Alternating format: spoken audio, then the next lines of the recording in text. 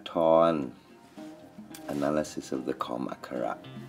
So this is Ajahn Spencer welcoming you to Khom School in the usual abstract manner I attempt to teach. And we're looking right now at a Yantra foil, or as we say in Thai, Pha Yant, a piece of metallic foil. Foil is actually makes you think very thin. Actually, some of them are quite thick, and they are rolled into Takrut or smelted into ingots later. It can be made from various metallic substances. This one is Nak, which is like a kind of copper or bronze-based brazen alloy. This one has the image of the Paetch Payatorn, which, if I use my laser pointer, you can see here the shape. It is phallic lingam, Shiva Lingam, meaning the male genital organ. It has legs. This particular one has hooves. Here you can see. They don't all, but most of them will have hooves, but there are also clawed versions and with lion faces and fish types and all types of what we call Himapant Animals. It has a tail. And some of them only have 2 legs, some have arms, some do not. Of course, this phallic shape is reminiscent of the famous wooden phallic amulet called the Paladkik, which is related, of course, to the Shiva Lingam and to the Paetch Payatorn. So this Paetch Payatorn deity here, encircled by my laser pointer, has very many forms, but is basically a phallic shaped animal, legged animal, and represents creative male libido, and is used for various magical purposes, as well as in Sak Yant, of course, for Thai temple tattoos. These are allowed to be below the waist. This kind of tattoo can be on the inner thigh, which is one of the popular places to make this amulet, this tattoo. Well, it's an amulet. A Sak Yant tattoo is also an amulet, but it's worn in the skin instead of on the skin or around the neck. And so amulets and Sak Yant tattoos are actually one and the same thing, with the only difference being that the amulet, like this Yantra foil, as a takrut rolled up into a scroll, is wearable and removable, whereas the Sak Yant tattoo is not removable. This is why, my personal opinion, and one reason I do not perform Sak Yant commercially for money, is that if you cannot keep the precepts of the Tamra Sak Yant, of the Krupa Ajahn and of the Lasi, then you should not have it in the skin all the time. And amulets are more recommendable because you can wear them when you feel confident in your practice, and when you feel ashamed of yourself you can take them off if you don't feel good and it lies on your conscience. Whereas if you have a Sak Yant tattoo and you are in a period of your life where you don't feel you are practicing well or keeping the rules, then this is said to cause Yan Suam or Suam, Wicha Suam. Suam means to fall into entropy, which is somehow, I would like to compare with how a white magician turns into a black magician, how things can go rotten, a bad apple in the basket and then everything goes rotten. And so if you have a bad apple in your basket and you have Sak Yant, then everything can go rotten, and Yant loses their power and can take control, which is why sometimes you might see some of the spiritual trances look rather demonic. In my opinion, that is why. And so we will now look at the Yant a little larger, bring it a little bit larger, and I will start to analyze. We'll start with the top here, from here, from here. This is a sacred knot. That would be knot until there, but because it is a Yant and made into a sacred geometry design, it is connected to a Unalom 1, 2, 3, 5 yak. Yak means kinks or knots. And so this one is a na. Mo Puttaya. 5 kings means Namo Puttaya. This na is therefore a nat metta of the 5 Dhyani Buddhas in its own right, but as a central piece with these 1, 2, 3, 4 pieces, also makes 1 Yant. And these 4 pieces go in this order: 1, 2, 3, 4 is na cha li ti. The na. This is the cha. And this cha, and this is a cha. This is a la to that. This is a I. So la would lose the a connected to this and become li, l and I. Li. And this would be a ta if it had a roof on it, but it's just a bottom piece here, which is a lowercase consonant or a sunken consonant of the ta consonant, and so instead of having here a roof, it has the I, and so it is a ta, lower consonant, lower sunken consonant with a I vowel, making ti. Na cha li ti, which those who are well versed will know it is the kata Huajai Pachimpali or Pratsivali, who is very often seen in Thailand as a standing Buddha with an umbrella, which is a glod for tudong. It is actually like a parasol with a mosquito net, which one would sit under to meditate in the forest, standing with a staff, sometimes with a naga head, nag, the naga serpent head on his walking staff, and the parasol. So you might have seen this statue. That is Pratsivali, or better said, Prachimpali. So this kata, na cha li ti, is the kata heart mantra of Prachimpali and is known for its great Metta Mahaniyam and Mahalab power, for lucky fortunes and for mercy charm. These 3 numerals will be code symbols made because this whole yantra foil is actually a design for a takrut and would be rolled into a takrut, and these codes are either just numerical or series codes to identify the authenticity of the amulet. In the case of Sak Yant, it wouldn't be there. And so we will now start to look at the kata around the Paetch Payatorn, around here. And so I will have to reduce the size a little bit, bring it up and expand so that we can analyze it. So here we have the sa consonant with the I, which makes, of course, si. This is a ra with a I, siri. This is a A, but in this case, this A is not an A, and so this A is not an A because it is connected with this consonant and the A here.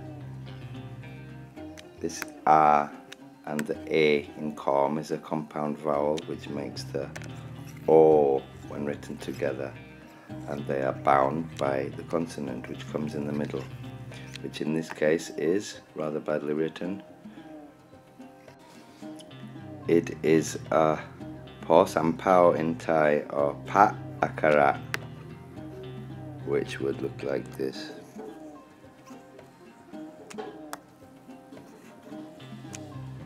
And so Pa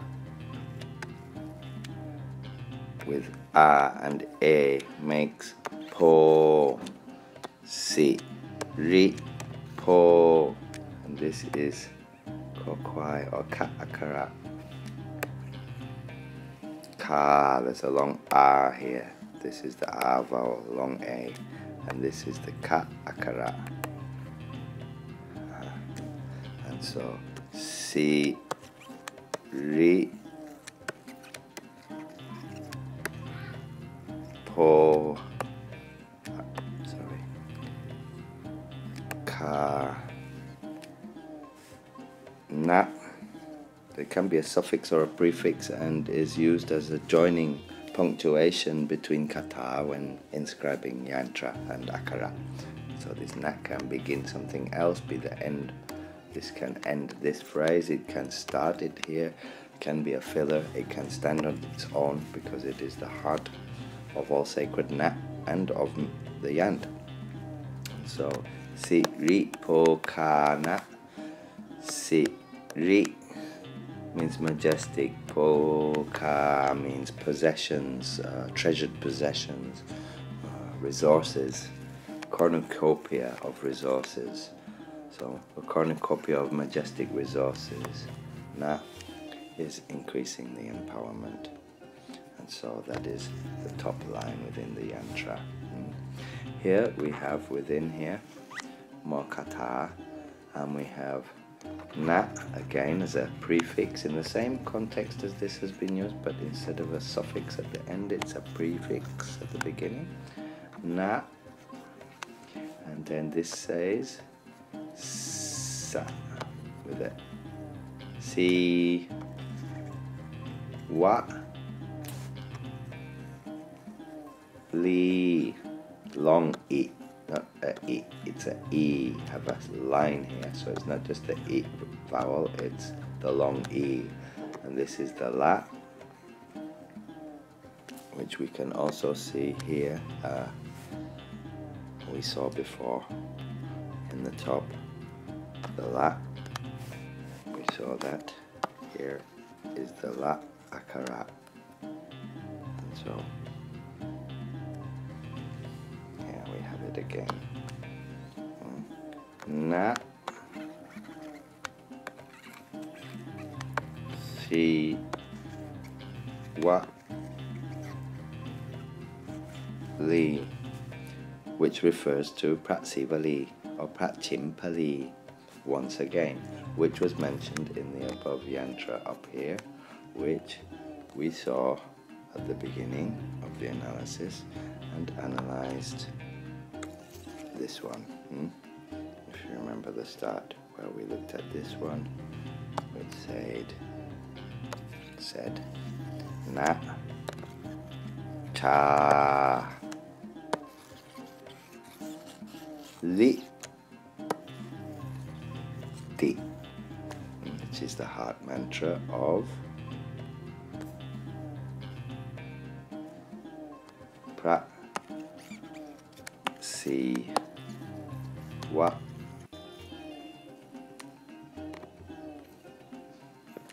li. This is actually the person who has learned to draw these has a slightly incorrect inscription method, very slightly, but I suppose nobody is perfect, so it's very difficult to learn all of the letters of the sacred Agkhara, and once you have learned them all, what is even more difficult is to know the true grammar of spelling, which consonants can be spelled with which others, and which vowels can go with which consonants, and which desecrated, which soft end consonants can be mixed with hard consonants.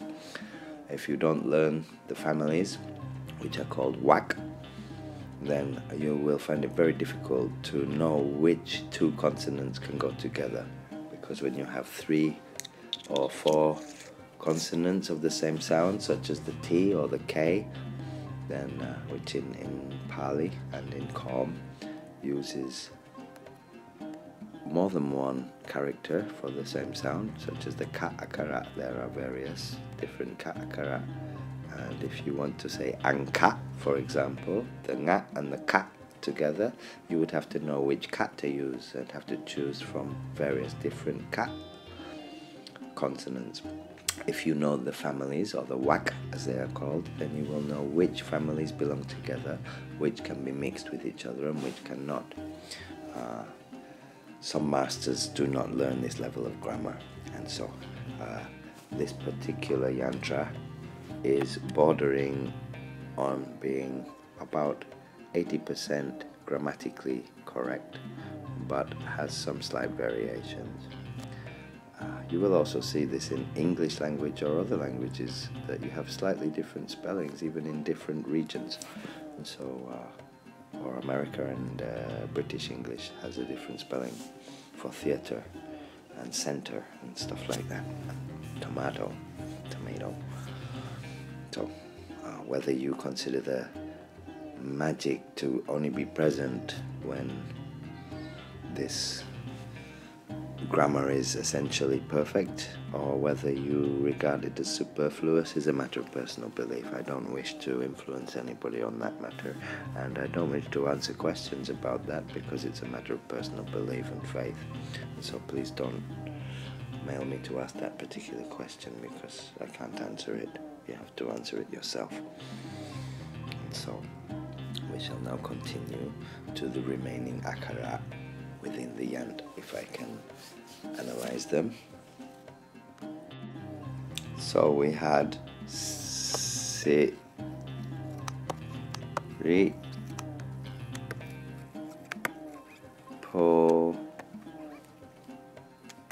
Kana, and then we had Na, Si, Wali. This is wrong. Si, Wali.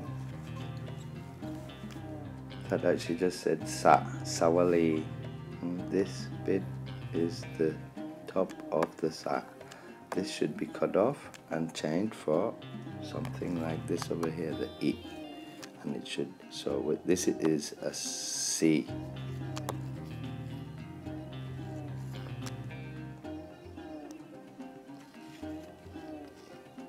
C. So this is correct. And here he's done it again. It should say Na Si Wali, but it doesn't say Si Wali. It says Na Sawali. So here he had forgotten to turn the Sa into a Si. Mistake in this yantra.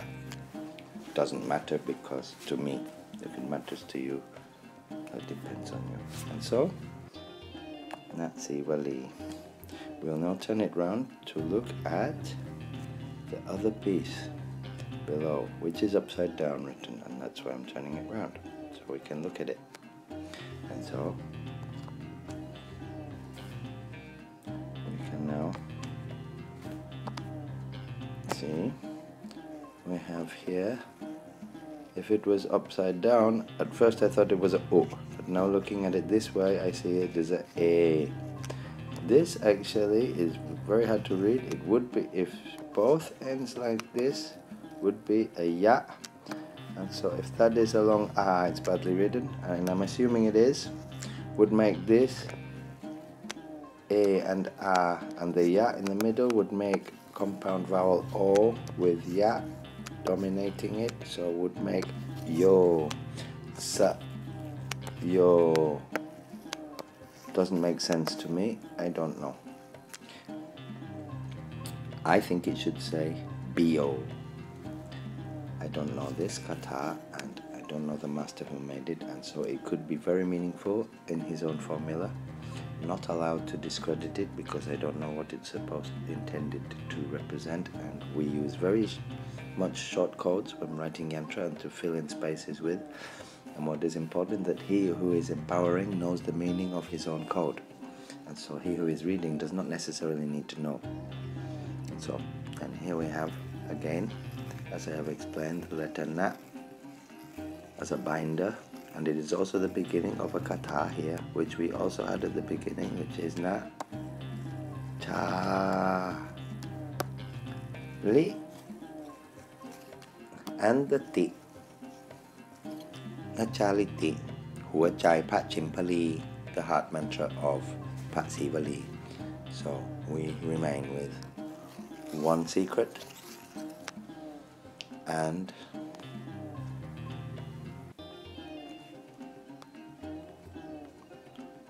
between this one and this one a spelling mistake, because this say si and this should actually say C with a long E, like this one, this here with a long line up here. This Sa should have this piece removed, and it should have this piece placed in its stead. So it should have the bottom piece here, then go like this, and then instead of this piece have a long E vowel here, would make it into Na Si, same as this, but with a long line here to turn Si into C, would say Na Si Wa Li. And so if I were to correct it, I would change the Sa like this.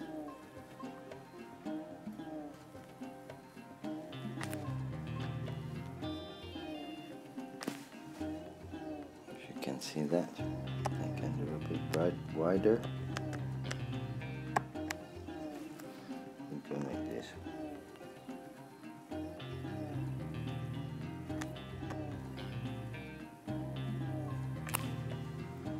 Would be C, and so should be Na Si Wali.